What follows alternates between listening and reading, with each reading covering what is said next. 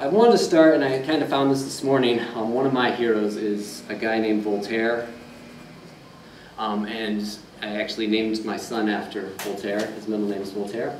But he said, if we believe absurdities, then we shall commit atrocities, which I think is a powerful statement, because I think that right there sums up the entire animal agriculture community.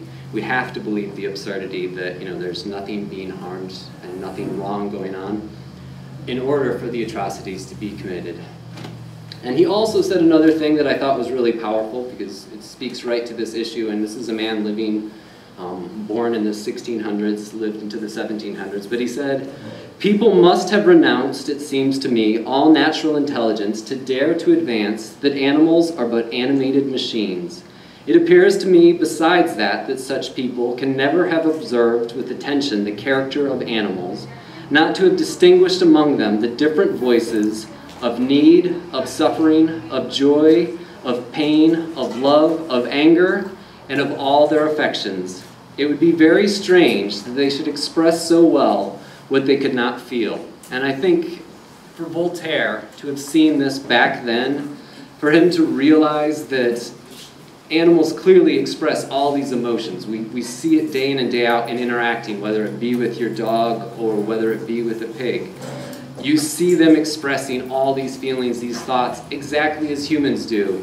And for him to make that point, that if they express these things, it would be bizarre to think that they don't actually feel these things. So, now to what I started originally intending to say. I wanted to talk about, I guess, sort of who I am, but maybe more importantly, why I became what I am. I haven't always been an animal activist. My journey in animal activism started when my dad died at the age of 63 of heart-related stuff. I don't think they really know exactly, but I think I have a pretty good idea of what caused it. I was 34, and for completely selfish reasons, I started thinking about the fact that I didn't want to die young. Having kids and a wife that I love, I didn't want to die at 63. So my wife and I started doing research. We started looking into documentaries like Food Inc. We started reading up books on living a more plant-based diet. But the more I moved away from meat, I noticed there was an obvious thing that happened. The more I was able to see the world the way it is, the more my eyes really were open.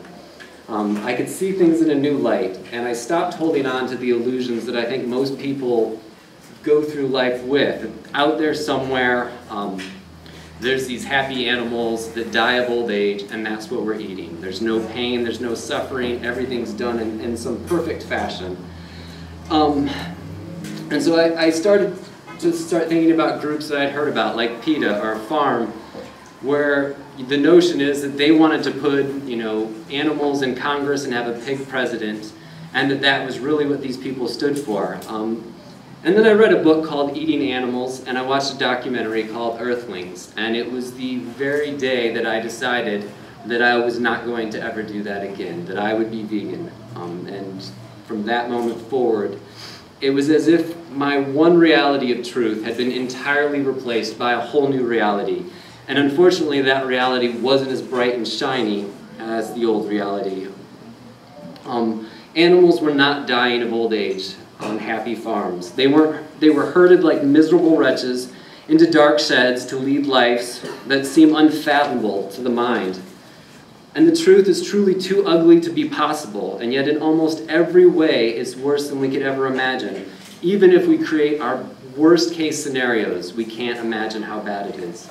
So what does one do with such information? Some people flip the switch back off. They keep doing what they've always done. They might cut back, or they might stop eating animals or animal products for a while. But eventually the brain does this amazing thing where it protects its own identity. It can't quite face the unpleasant reality that these kinds of things exist in the world and that you've been participating in it. And so, it pushes back that entrenched thought, it can't be that bad. There's no way it can be that bad. And even to this day, you find yourself thinking there's no way it's that bad, even when you know it is. Unfortunately for me, I'm not one of those people that can say, I'm just going to flip off the switch. In that very moment, I knew that, I had to do something. And so at the time, I thought I would gently try to expose people to the truth. And as anyone who's ever tried to spread something that you know is true and most people don't, you quickly find out that people don't want to know the truth. They don't want to be exposed to it, especially if it means that it's going to force them to make a moral decision and make a change in their life and have to judge things that they've done in the past. And I don't think that you necessarily have to judge yourself for what you've done before you knew things. But we're living in a world where injustices are out there, and I think we need to face them instead of running from them. It'd be like millions of people starving, or like the fact that millions of people are starving around the world, or like when slavery existed and it was just allowed to happen. It was just easier to say, this is normal, this is how the world is, we just have to accept it, and this will let me go through life conveniently.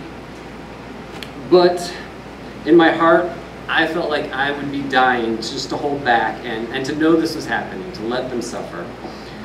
And in part, it's being bullied by a world where we want everyone to conform. The world eats animals, we ignore their suffering, and it's the vegans' job to be silent and to wait for the world to figure out that there's injustice on their own. And then another part of me is just introvert. I'm intimidated at the idea of being scorned or hated. But the true moment of clarity was when I realized that I'd rather be hated universally, and I'd rather put myself in danger of having people want to cause me harm than to exist in a world where I had to be silent in the face of such injustice. I often think of my favorite part in the book Huckleberry Finn, where Huckleberry Finn decides that he would rather go to hell than betray his friend Jim, the slave who's trying to escape. It's much like that. You get to the point where you're like, if I have to be quiet, I'm better off dead than living with this inside of me. Not long after this, I met Michelle with the Smithfield pig save.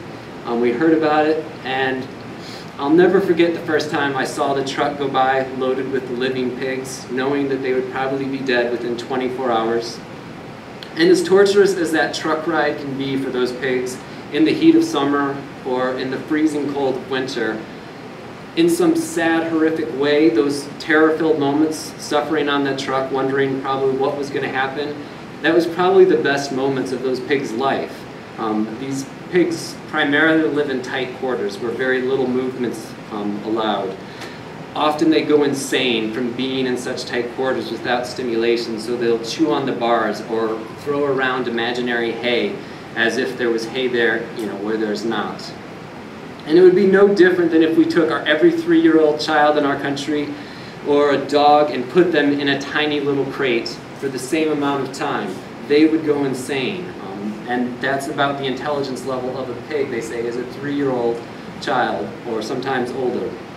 I can't imagine how unendurable that suffering would be to have to do what these animals do. And it's millions and millions of them all the time going through this.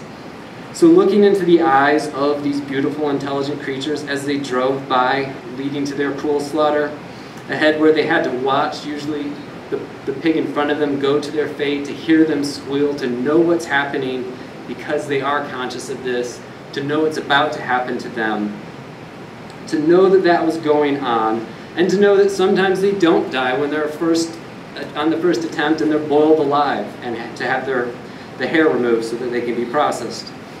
So looking into the eye of these poor pigs as they drive by, I had to ask myself, and I've asked myself this many times, how do you move forward living in that kind of world?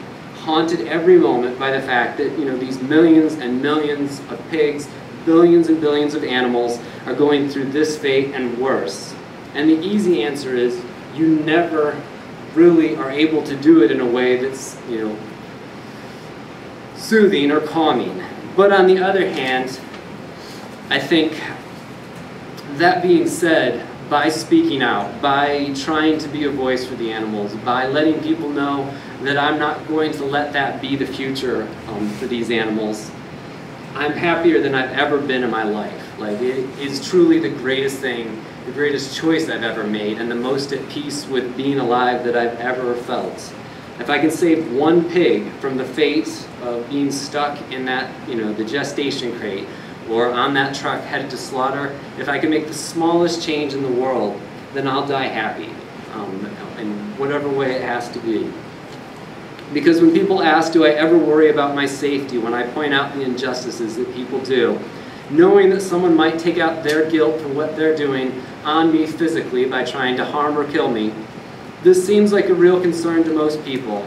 And it is a concern, but to me, the alternative is a hell unimaginable.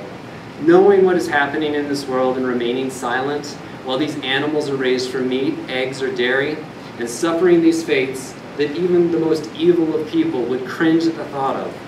Well, that's a living death far worse than anything I can imagine. I was dying a little every day while I was being silent, until I decided that I would be silent no more.